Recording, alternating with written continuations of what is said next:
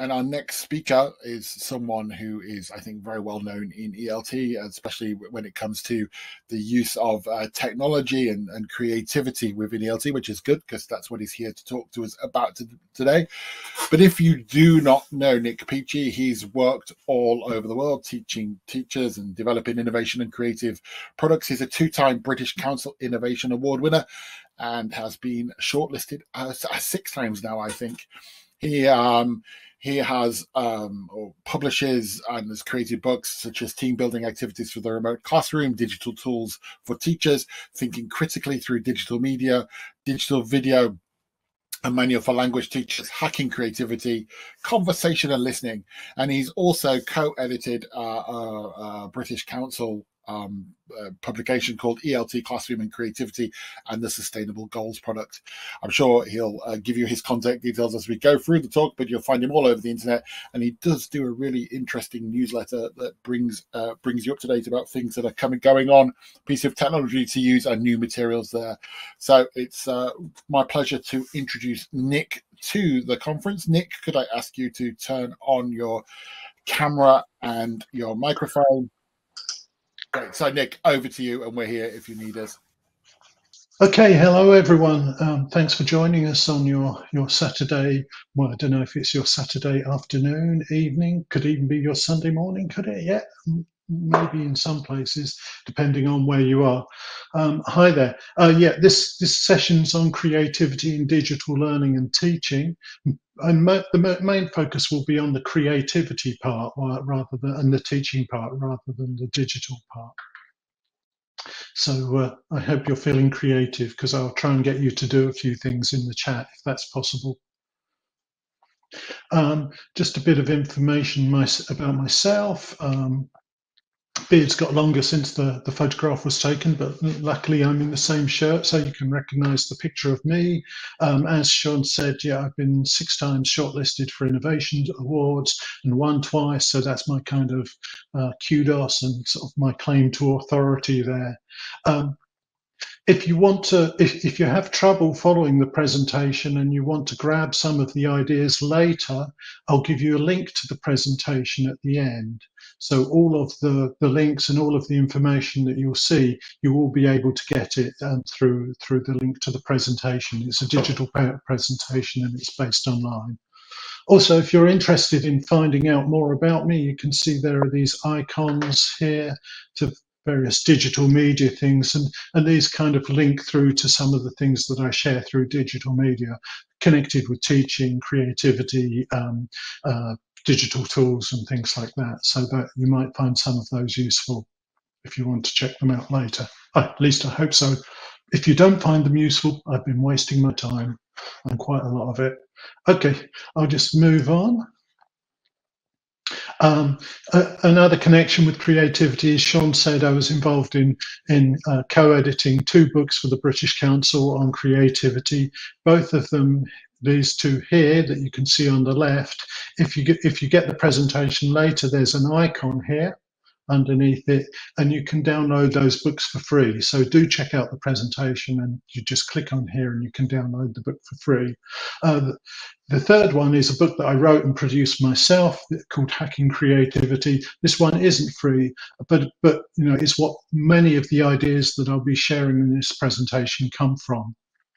You don't have to buy the book. You can take whatever of the ideas that you like from the presentation and use them as you, however you feel works for your students and for you, your style of teaching. Okay, so I'm going to start off with a question. If the chat isn't too busy for asking questions, why creativity? You know, why do we need to use or why should we be using creativity in the teaching of English language? After all, you know, we're English language teachers. Why creativity? Maybe you can post your answers through the chat. I'll give you a couple of minutes to think about that. Why is creativity important in English language teaching?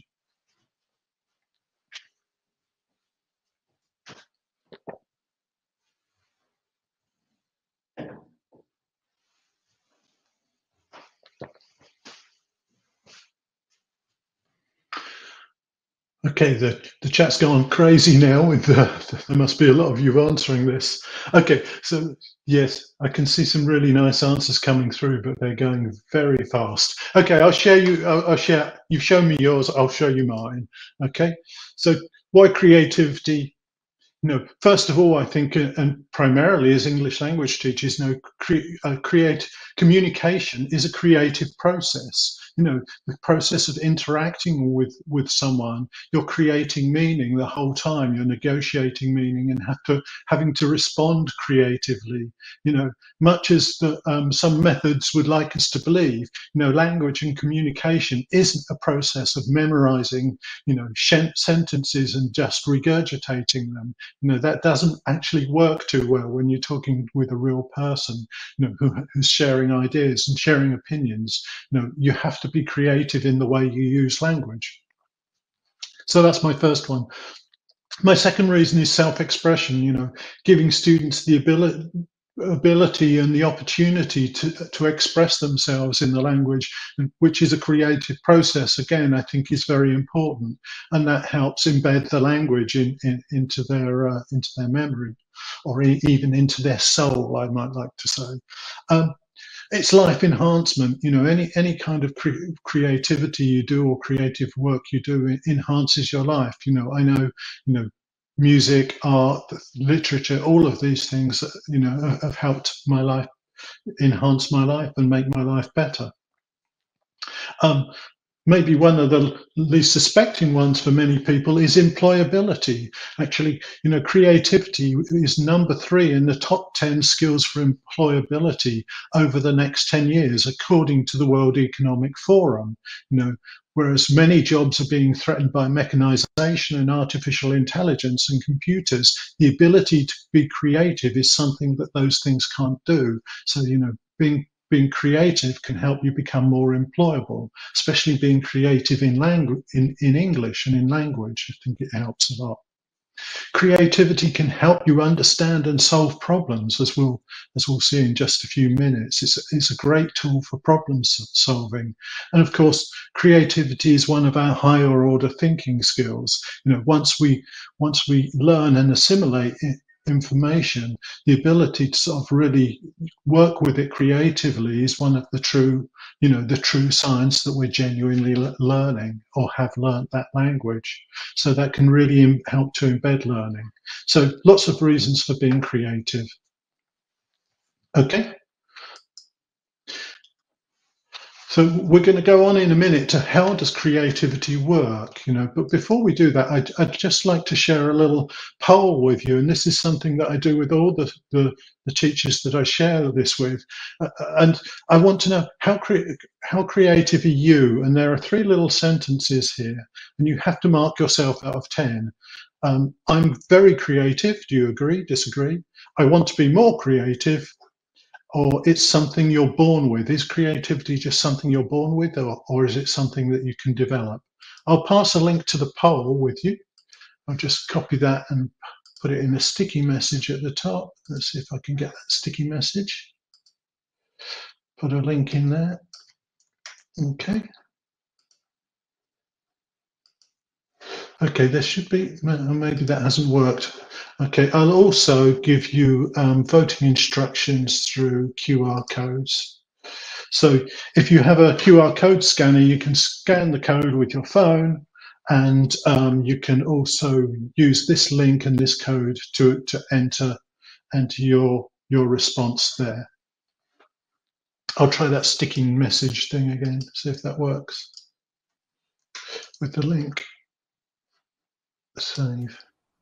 Okay, so at the top you should see the link, and you can click on the link and fill that in there. I know lots of people are doing it through the chat at the moment, which is again causing a bit of chaos, but that's okay. And then we can see the results of everyone's together, because these accumulate together. And these are the averages so far from sort of something like 13, nearly 1,400 teachers that I've done this activity with. Most view themselves as around 6.5 on the creative scale. Most want to be more creative, that's around 8.5. luckily, most don't believe it's something that you're just born with, so it's something that they can.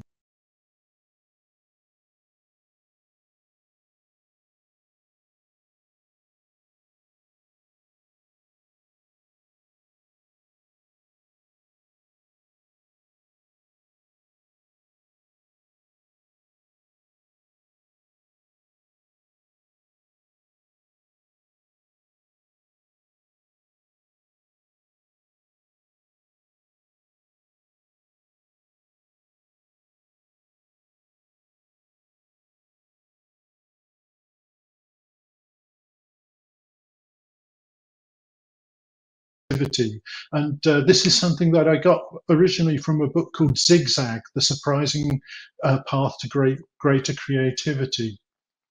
And I'll share this with you right now.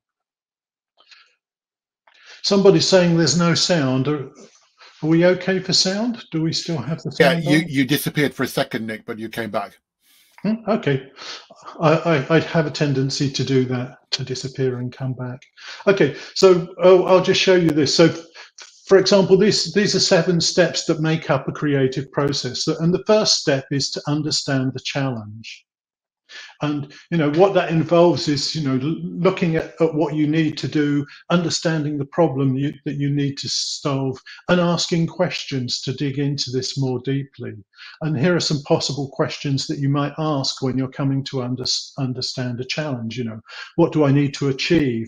Who will it impact? How will it impact people? What do I know about the problem or the challenge already? And what do I still need to know? So those are some examples of sort of researching the problem and understanding the challenge first. And then there's this process of looking for solutions. And this is really about brainstorming and divergent thinking, trying to think of as many possible ideas to solve the problem as you can, or as many different aspects or different ways to solve the problem, but not deciding on the first one you find. Often when people come up against a problem, they go for the first or most obvious solution to that problem. And generally that's not the best one or necessarily the most creative one. So be sure to brainstorm solutions to the problem that you need to solve. Step 3 is kind of evaluating those ideas and deciding which are the ones most likely to work, which are the better ones, which aren't so good, but not necessarily dismissing your bad ideas because they might come in handy later. So always keep hold of bad ideas.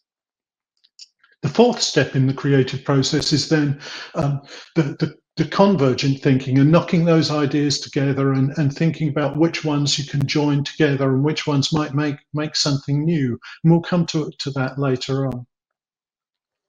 And of course, another important part of the process is actually showing and sharing your ideas with someone, because that enables you to get feedback and get more ideas and to develop the ideas. That common expression, 2 heads are better than one, or many hands make light work.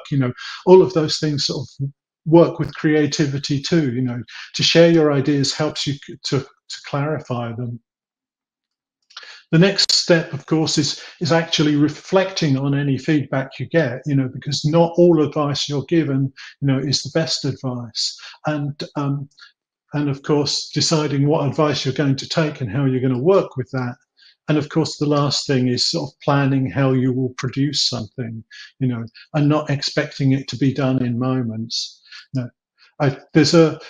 Historians believe that Leonardo da Vinci, when he painted the Mona Lisa, he actually spent something like 17 years painting it from when he started to when he finished. And he would go back and do another part and come back and do some more again. Creativity isn't an instant process. It isn't that flash of inspiration that, so many of us associate with it with. Mozart didn't just suddenly have a whole symphony in his head.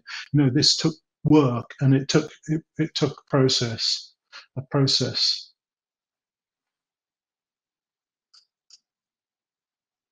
Okay, so let's go to the next slide. Hope you can see these. And the next slide is about convergent and divergent thinking. And this is going to be a little quick test for you. Which one of these do you think is convergent and which one do you think is divergent? Which is the green one? Is it convergent thinking or divergent thinking? I'll give you a couple of minutes to type that in. Which is the green one? Is it convergent thinking or divergent thinking?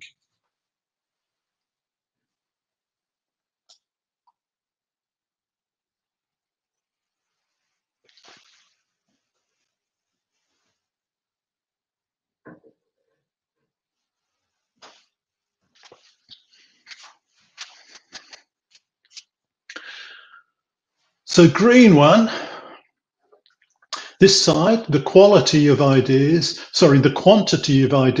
is divergent thinking. So things diverge, and that's the first part of the process. So you think of as many ideas as possible, divergent thinking, green on the left-hand side, and then you go to convergent thinking, evaluating and processing those ideas. And it's important that you do them in that order. Some people think about some people as being divergent thinkers and convergent thinkers, and it doesn't work like that. We can all do both. Some of us are better at one than the other, but we should do divergent thinking before we do the convergent thinking, because the convergent thinking starts to switch on our judgmental side. And once we start to become judgmental, this inhibits the quantity of ideas. So it's better to go for divergent thinking first, generate quantity, lots of good ideas, and then the convergent thinking, try to compress those ideas, going to more depth and evaluate them.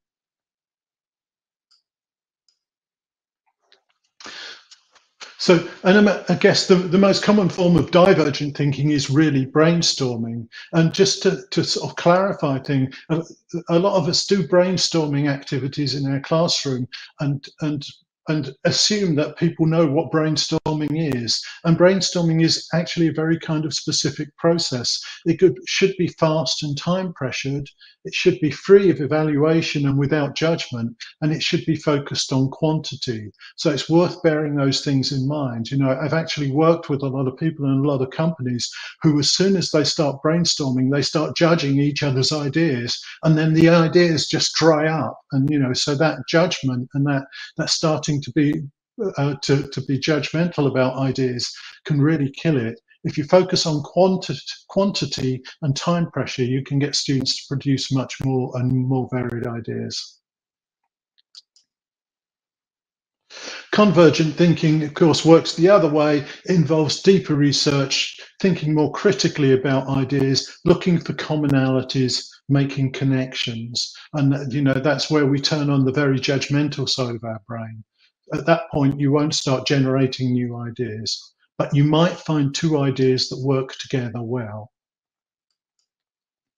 Okay, so let's just have a look at a few divergent thinking activities, and then we'll do some convergent thinking activities and look at some of the senses. So, brainstorming activities, yes, we all do this is probably the most common one we all do, brainstorming vocabulary. And it's something that, you can do easily at the beginning of a lesson if you're doing a lesson on art or culture or politics or, charities. Get students to brainstorm the words they know first. Even get them to brainstorm them in their L1 if you want to, and then look at them afterwards and translate them if that helps. But focus on quantity of words. Generate lots and lots of different words, and that's a great kind of way into the lesson. Another way of taking advantage of brainstorming is, getting students practicing to think about different ways of doing something. For example, this is an activity that you could use as a warmer at the beginning of class. Think of all the ways you can collect water when it rains. Just use that as a warmer.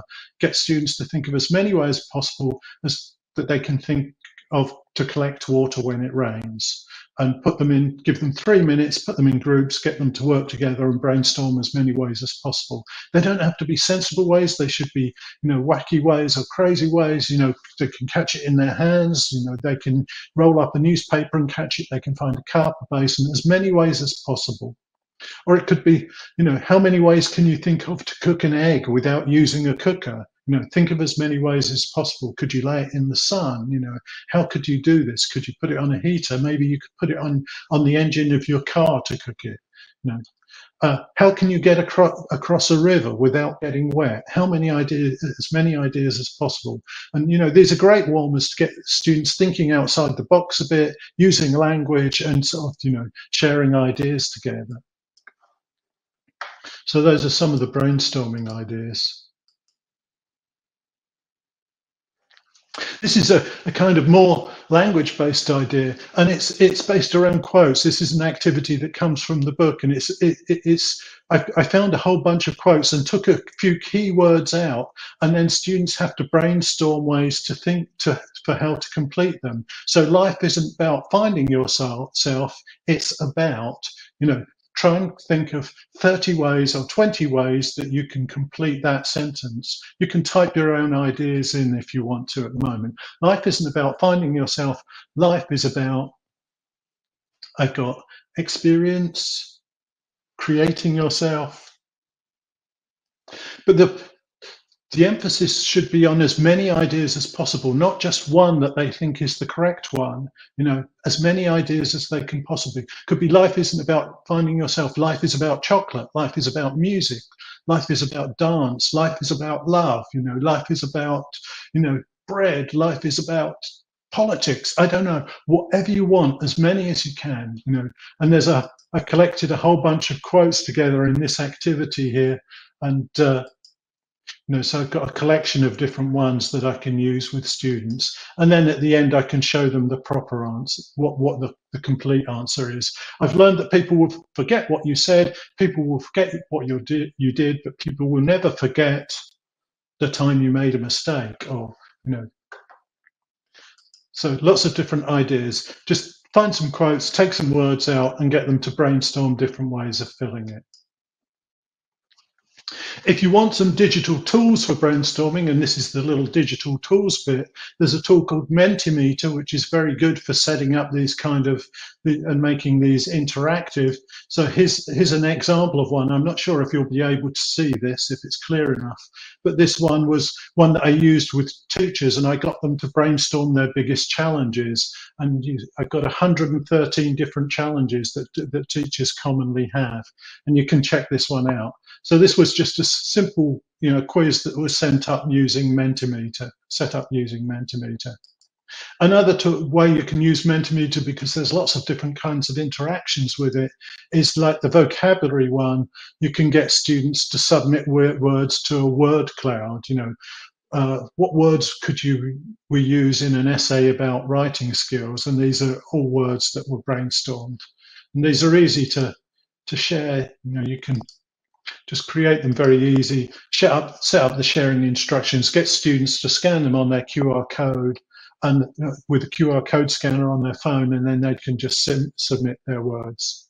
You know, and that's a way of collecting all the words together. As students submit them, they appear in the word cloud here. So that's Mentimeter, which is a very useful tool. If you want something a bit more standard and very easy to use, you try CryptPad. CryptPad is a tool for creating. It's a bit like Google Docs. It's a way of creating an instant writing pad that lots of people can work in collaboratively. But it just creates a writing pad online, and they can use that for brainstorming.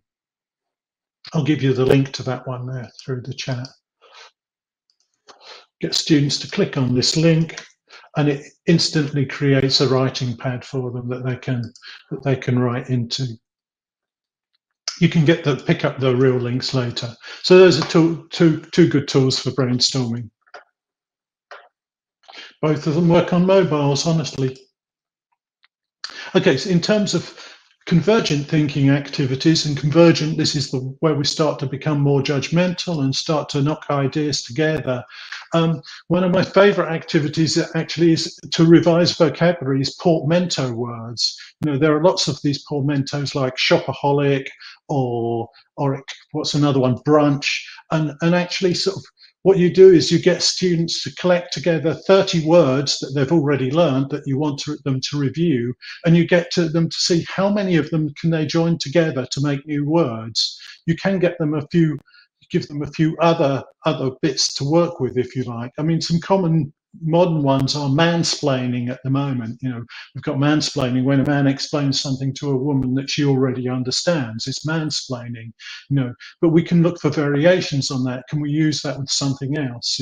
So get them to use their vocabulary words, taking different vocabulary words and seeing how many they can use together to make a new word. And then they have to decide how that word's pronounced and what does it mean? How does the meaning change when you add those two parts of that word together? And that really gets them thinking about, the meaning of the words and also in some ways the pronunciation, because if you come up with a new word, you have to think about how it's pronounced. Where's the stress going to be and how is that affected? So for me, that's a nice kind of convergent thinking activity, which sort of involves revising vocabulary. And there are some great examples, actually. I found an article earlier on with some great examples of new words that were created. One of my favorite ones, there's bedgasm, which is that feeling when you go to bed when you're really tired. Textpectation, when you're expecting someone to text you and they don't. This is the one that I really like, chairdrobe. Everyone has a chairdrobe. It's a kind of chair that's in your room that you use instead of a wardrobe, and you pile up clothes on it. So those are some sort of nice example portmanteau words, and you can pick up the link to that article later. Another idea for convergent thinking and knocking things together to make something new is to get students to take two stories that they know really well and try to make them into one. Try to get them to combine the plots to make one story from the two. So there's an example here, can you combine the plot of Titanic with the plot of Frozen? Which characters would replace each other and how would that work? This comes from an idea that was very popular a few years ago. People were rewriting every book as zombies. Pride and the Prejudice as zombies. And all these sort of literary classics, but kind of combining zombies in with them. And it's a kind of creative idea that helps you come up with something new. But just take any two plots and try to combine them together and look for the connections.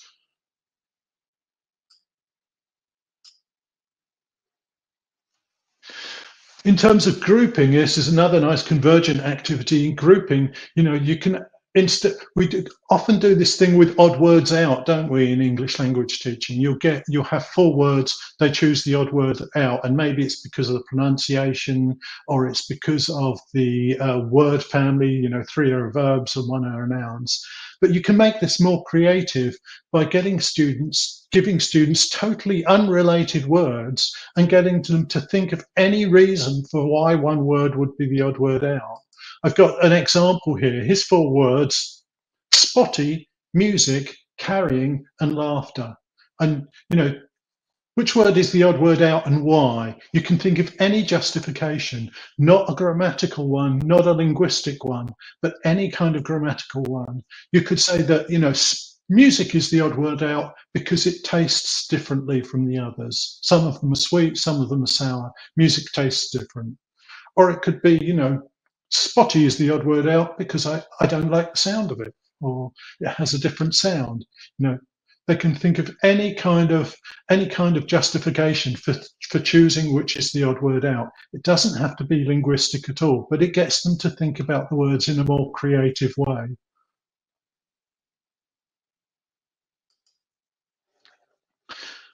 There's a similar activity again, which is based around revising words, which is actually give students 30 words that they've already learned and get them to divide them into groups and think of any justification that they can for grouping them. I actually use this kind of visual of buckets. They have to put all of the words into the buckets and they have to decide on what their criteria is for each bucket. And for example, for my example, I've got what bucket number 1 is all of the red words, number 2 is all of the sad words, number 3 is words I like, number 4 is words I won't use much. But they could put any classification underneath these to sort their words. No, it doesn't have to be anything to do with linguistics. Let your students be creative and think of their own justification for grouping these words. It could be words that have a nice sound, that they just sound nice, or words that I don't like the sound of, or words that I think are sweet. Okay, so get them to analyze their words and drop them into those buckets. So those are a couple of ideas for convergent thinking and grouping things together. This is another sort of activity that I came up with based around this kind of trying to mold things together. And it's based around sort of giving students 2 images of 2 different objects and getting them to try and invent something new from those 2 objects. A great example is the printing press, which revolutionized, the way we think in the production of books. For example, the thinking press was actually a combination of a grape press and a coin press, and they combined them together and made a printing press. So that's a great example. So, for example, if we look at these headphones and this bowl, what things could we invent that combine the 2 of those together? So get students to start thinking and looking at trying to think of as many different things that they could invent by combining those things together. And in the activity I created, there were a whole sequence of these different images, and it's called mashup inventions, and they have to combine 2 things together. So calculator and a bicycle, what could you make from those 2, if you combine them? Or a razor and some cheese. How would you combine those together and make something new? Trying to think of as many inventions as possible you can come up with by combining those. And that's a nice activity to sort of get students thinking about convergent ideas. There's some nice examples in a couple of articles that I linked to here. This one here has a really nice example, some really nice examples. 25 inventions that you never knew you needed. There's this really nice one of an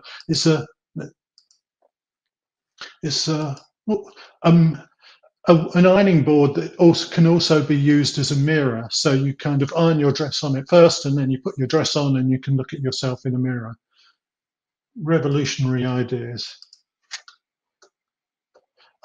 There's an egg timer that's can be used as traffic lights. Is another nice one. This is a great one for language teachers. It's wrapping paper that's also a word search. So you can actually recycle your present wrapping paper and turn it into a word search for your students. But lots of different ideas of mashing up ideas together, joining them together and coming up with new ideas. And that's something that we can get our students to do just with those simple images. Okay, the next part of the presentation, I want to go on to sense-based activities, because I think, an important thing of encouraging students to be more creative is accessing a wider range of their senses, because that engages them much more with the language and much more with the learning. Often, for our students, they're over here and the learning is over there on the board, and actually they don't want that to come too close to them. Whereas engaging their sentences, we can involve them much more on a kind of deeper level, I believe. So these are activities that are based around senses. And the first one, the first group I like to use is visualization. And this is something that I use quite a lot in my teacher training as well. Is, I like to get students to close their eyes and just try to visualize things. Just try to get them to visualize something. And we'll try this now. If you're listening, could you please close your eyes? I hope your eyes are closed now. Close your eyes and just try to imagine the last meal that you had. Think about the last meal that you had. Okay, with your eyes closed. Don't say anything. Think about the last meal that you had. Think about how it tasted. What were the different flavors? When you started eating it, what did you start eating first? What part of the meal did you start eating first? What part did you leave till last? Who were you with when you ate the meal? You know, what did it feel like in your mouth? Try to imagine the texture of the food in your mouth. You know, what did you drink with it?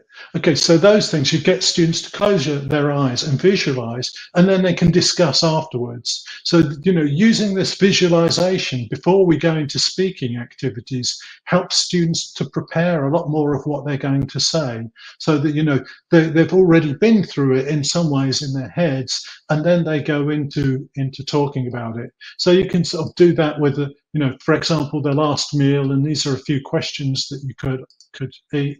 You could also do the same thing with the last film that you saw. You know, get students to try and imagine the last film that they saw at the cinema.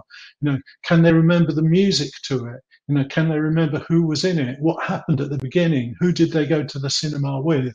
So if they visualize these things in their mind silently first, and then go on to talking about them, that makes the speaking activity, you know, much easier for them, because they've had time to sort of mentally prepare and think of ideas. You can do a similar thing actually in nice activities with a text. You can actually sort of dictate a short text to students, not dictate it because they don't need to write it down, but get them to close their eyes and just listen to the text, you know, and try to visualize it in their head. You could do this as a kind of a comprehension activity and then get them to write down what they remember afterwards, or you could actually do it as quite a creative activity. And so, for example, you know, if we try this now, if you close your eyes now and listen to this text, there are 3 people waiting for a bus. One is a man, he's wearing a shirt and carrying a large bag. The women look at him suspiciously. Okay, so once you've imagined that in your mind, you can you can actually then start to get students to recreate that and compare what they heard or what they imagined. You know, what color was the shirt the man was wearing? You know, how old was the woman? How old were the women? What was in the bag? You know, they can start to imagine other things around that. So that's a kind of nice way to sort of get them visualizing before they actually and elaborating on something that they've heard as a speaking activity. No, I think using taste and smell is actually very, very much underexploited in English language teaching as well. You know, if you've got a picture in your course book, you know, and before maybe it's a picture with a reading or a speaking activity, just try, you know, to try to get students imagine that they are in the picture. Tell them, ask them where they would be if you put yourself in this picture now. Where would you be? And then start thinking about what can you smell. If you're in this picture, what could you smell around you? What could you hear? You know, what would people be saying? What kinds of smells would there be? You know, and that's a way to sort of get them into the material before you actually start, you know, the reading activity or the speaking activity or whatever it is. Another, also, it's nice to get students thinking about smells that evoke memories. You know, most of us have a kind of some special smells that are very evocative. For example, for me, the summer rain, you know, always makes me think about Cambridge, where I was born, where I grew up. You know, whenever I smell the rain after a rain shower in the summer, it has that smell, or the smell of cut grass. Lots of people have sort of smell associations that they associate with something. We can sort of build on those as well in an activity that I call tasty words. Again, going back to sort of revision of vocabulary or learning vocabulary, whenever you're teaching new words to students, get them to associate a taste with it. You know, you could actually get them to group words into which ones are sweet, which ones are sour, which ones are salt, which ones are, you know, which ones are stringent. You know, get them thinking about the different tastes of words, or they could apply the flavors of fruit to different words. You know, which one is a banana word, which one tastes like apple, which one tastes like orange. You know, so get them thinking about their vocabulary and associating it with different fruits or flavors. You know, and that can sort of maybe help them to remember those words, or at least think about them in a different way.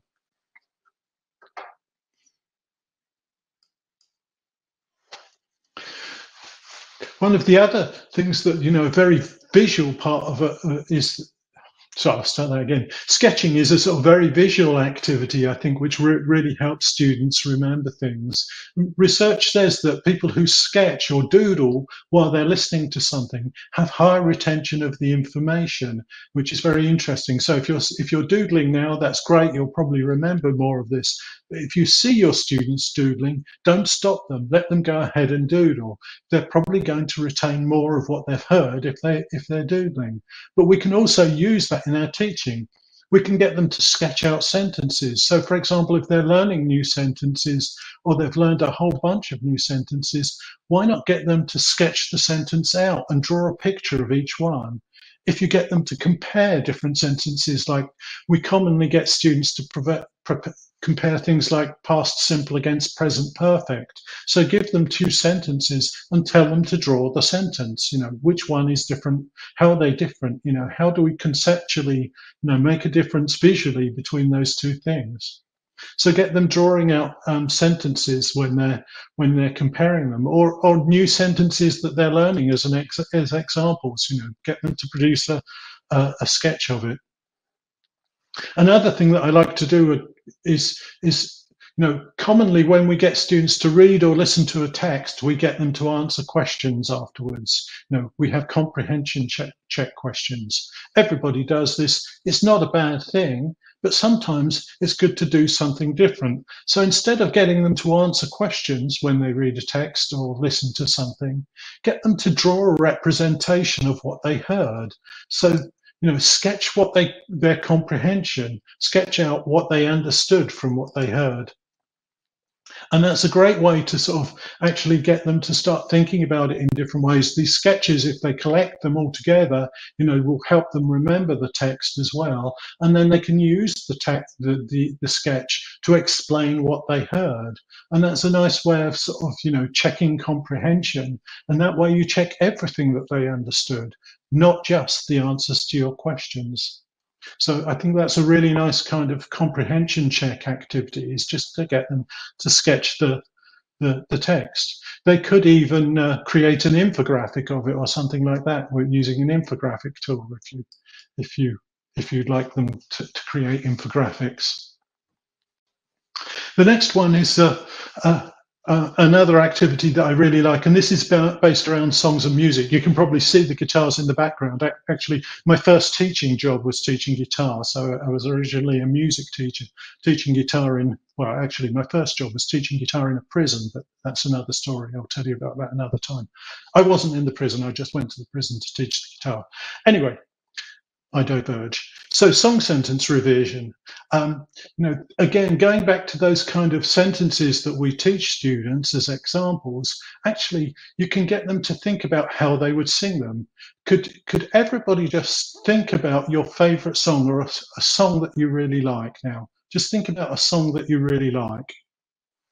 You can type in which one it is if you want to. But, so think of a song. Okay. And once you've thought of that song, I'll give you my example sentences, and I want you to try and sing the sentence to the tune of that song. So, for example, my example sentence is, she did her best to help him. Here's my example sentence, she did her best to help him. So try and sing that sentence over and over again using the tune of that song. Okay, you don't have to do it out loud. You can do it in your head. You can whisper it to yourself. If you do this with the students and they want to sing it out loud, they can. But try and sing the example sentence to the tune of that song. Or it could be, here's another one. The frog jumped and landed in the pond. Try and sing this sentence to the tune of that song. And what we're doing when we're doing this is we really have to start thinking about, where the word stresses are, where the sentence stress is, and how we place that, how things are pronounced. So it gets us engaging with the sentence on a very different level to the kind of the grammatical, parts of speech and all this kind of thing. It's a really different way of engaging with the sentences and trying to remember them, but it gets them thinking about it in a lot of words. In a lot of ways, not a lot of words. So that's something that you can do using sounds and music. Another nice way to use sound actually is if your students have got these phones, um, ask them to collect sounds on them. Give them 5 specific times of day. Choose 5 times of day. Could be Tuesday at 3 o'clock, Wednesday at 4 o'clock, Wednesday evening at 9 o'clock. But choose 5 different times for them. Get them to set an alarm on their phone at those different times, and tell them wherever they are, when that alarm goes off, they have to record what they can hear. Get them to record what they can hear. And then in the next class, get them to bring their phone in and share the recordings that they've heard and talk about them. So, at 5, and again, great one for past continuous. At 5 o'clock, I was walking along the street and I heard this car backfiring, or I heard these women speaking about what they were doing for their next holiday, or I heard this. So, a nice warmer activity, just get them collecting sounds and listening a bit more. I think sort of, listening to the world, often our students are self-obsessed with these phones. They spend lots of time taking pictures of themselves. But if you can get them to actually use them to listen to the world and collect sounds and share them and talk about them, they can start listening to their world a lot more. As a musician, and I was a fan of John Cage for a long time, who produced a song called Silence, which was just about musicians sitting silently while everybody listened. We don't really listen enough to what's going on around us. In fact, we spend a lot of time blocking it out, which is very sad, I think. So encourage your students to listen. Another idea, and again, it comes down to the phone, is the, get them to take pictures as well and collect pictures. Again, you can set specific times of day for them to collect the pictures if you want to. And wherever they are, this one's called five random images. So wherever they are at that time, they have to find something to take a picture of. It could be a leaf, it could be, a bicycle wheel, it could be anything, as long as it's not themselves or another person.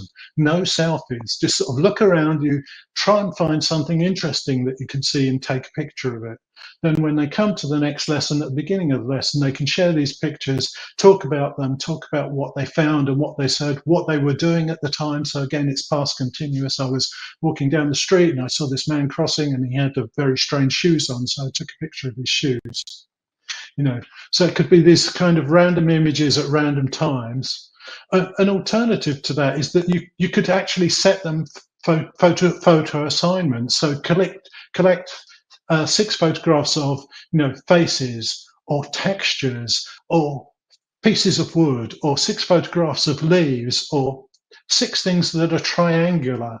So they collect these photographs and they come to the next lesson and they share them. And, this is a triangle. I found this while I was walking down the road, or this is, and they just sort of talk about those things and talk about those things that they find.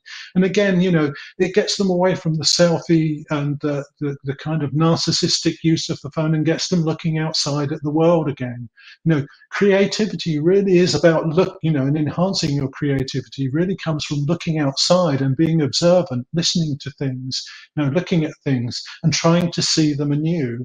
We take so much for granted of what's around us that we're not really sort of focusing on, what wonderful things there are just in front of us.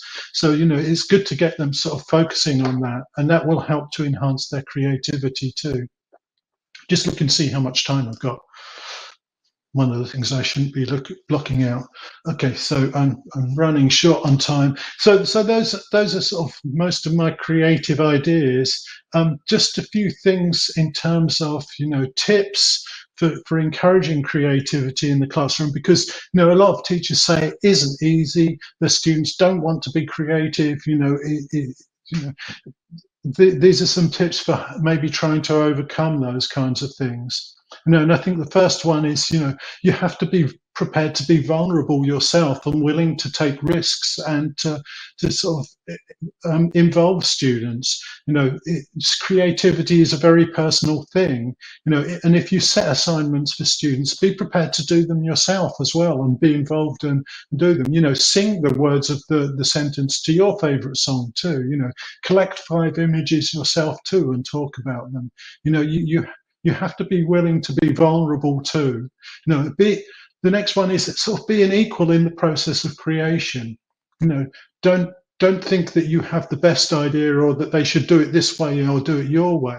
But be equal. Let them sort of create things in their own way. Be encouraging. Don't dismiss any ideas or suggestions. There's no such thing as bad idea. What might seem like a bad idea could be a brilliant today, could be a brilliant idea by tomorrow. Try to keep things light. Have fun with creativity. Creativity should be enjoyable. It should be funny. We should really enjoy it.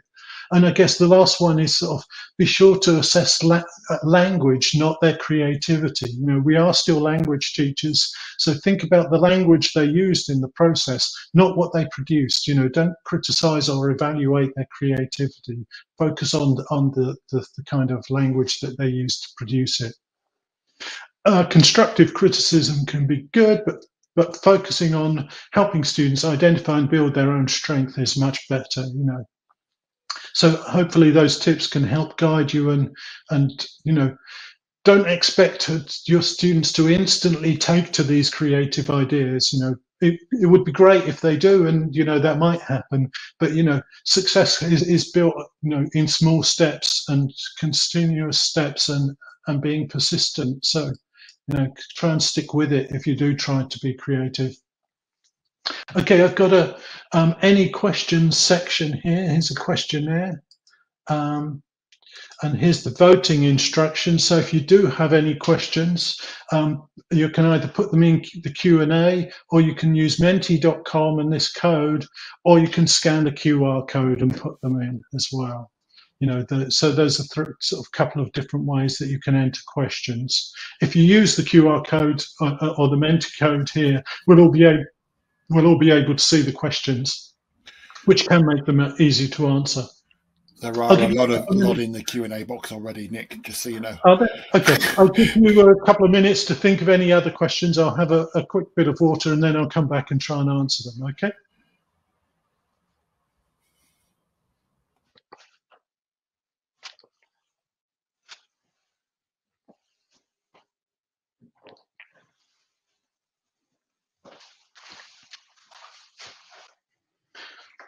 Okay, let's see if there's any coming through here. This sometimes needs to be refreshed to reload. If they're not, we can just sort of deal with the ones in the Q&A.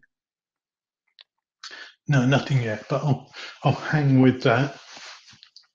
So yeah, Sean, if you've got any questions in Q&A, by all means ask, or should I go and look for them there myself?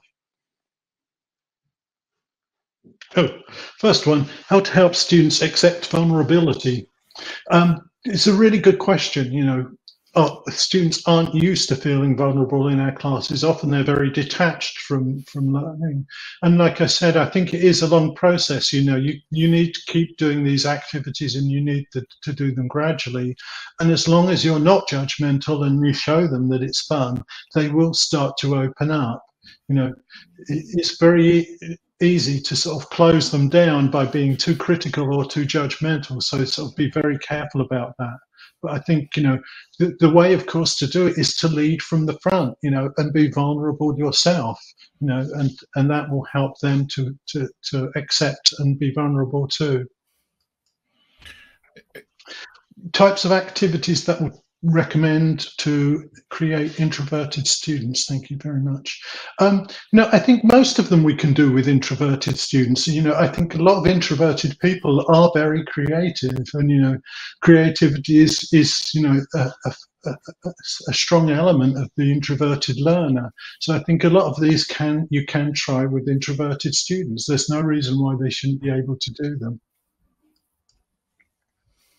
About music, collecting sounds, could you explain that one a bit more? The music and collecting sounds is, if we use our mobile phones, most mobile phones like mine have something that you can record audio memos on. So set them a time of day and tell them, at 12:30 tomorrow, stop wherever you are, turn on your memo and record what you can hear. Record something that you can hear.